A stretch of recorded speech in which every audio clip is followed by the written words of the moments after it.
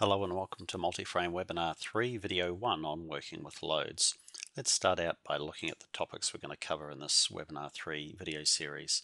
First, we're going to look at joint loads, then we're going to look at loads applied to members, whether they be distributed point loads or thermal loads.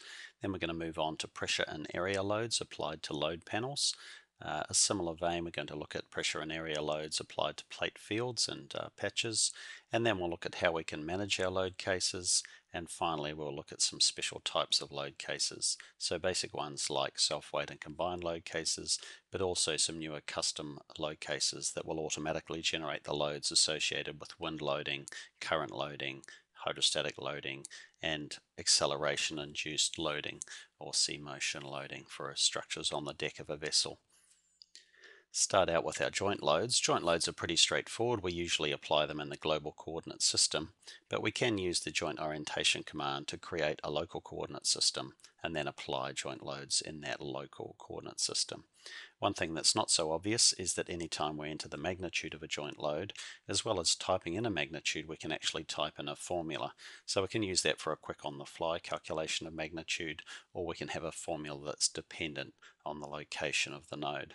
And that syntax for those formulas follows the same syntax as Excel formulas. So let's go over to Multiframe and take a look at how we can use some of those commands.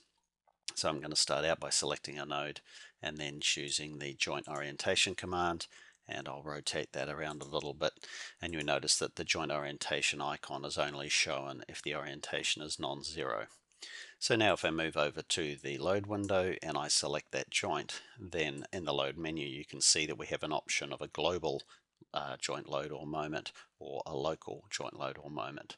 So if I choose a local joint load, then you can see that the icons orientate themselves to be aligned with the coordinate system that's shown in the background, and so we can choose the direction and the magnitude of that load like so.